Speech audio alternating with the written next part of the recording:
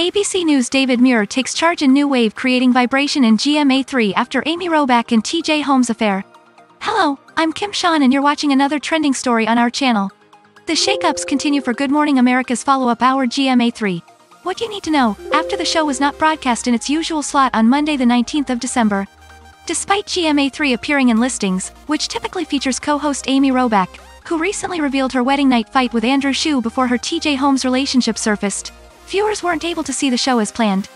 The reason? The show was cast aside for a breaking ABC News special report, covering the final meeting of those part of the January 6th committee investigating the attack on the Capitol and the following insurrection. But before moving on, please subscribe our channel and hit bell icon. By this, you get all exclusive breaking news on time. ABC News and World News Tonight's lead anchor David Muir took charge, headlining the special which chronicled the committee's discussions regarding final decisions and criminal charges.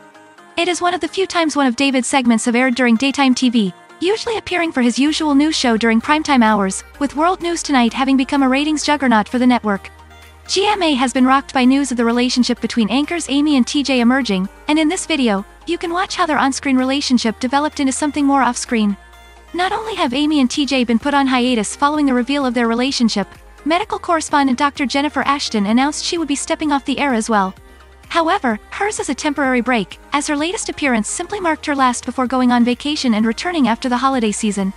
ABC News President Kim Goodwin announced the company's decision to remove Amy and TJ from their positions in an editorial call last week, and said it wasn't an easy decision to make. Kim confirmed that the two hosts would be taken off air while they figure out the next stages. The two have been replaced by a slew of new co-hosts, including Gio Benitez and Stephanie Ramos in the initial stages. However, they've more recently been subbed by DeMarco Morgan and Rhiannon Alley, who've quickly built up a strong rapport with their ABC co-star Dr. Ashton.